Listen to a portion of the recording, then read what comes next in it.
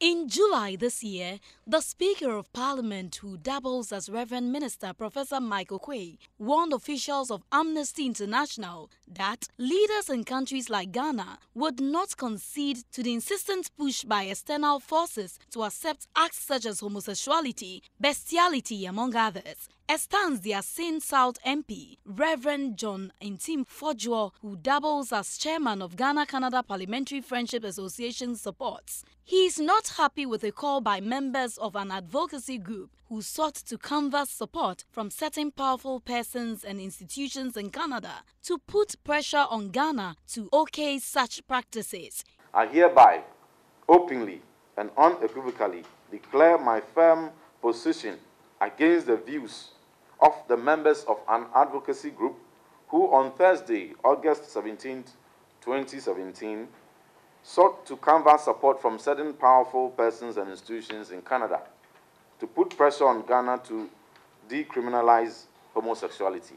In furtherance of their demonic agenda, it is alleged that a group of 8 men had embarked on soliciting signatures ostensibly to put pressure on Ghana to decriminalize homosexuality. He quoted portions of Ghana's constitution and criminal code that is against such practices. He had this advice for advocates of homosexuality, among others. I wish to assure any group of people or institutions, both external and internal, who may court the interest of leading and or financing the agenda of legitimizing homosexuality, lesbianism, and bestiality in Ghana that their exercise will utterly fail. Let me offer them this advice. Repent, repent, and see the light of the salvation of Jesus, for Jesus loves you.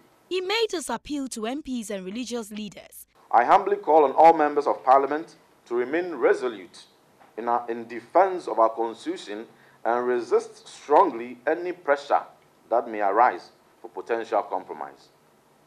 Let us stand steadfast and uphold godly legislation. According to Reverend John Ntim Fodjo, from the biblical perspective, homosexuality, lesbianism, and bestiality are deemed abominable and forbidding.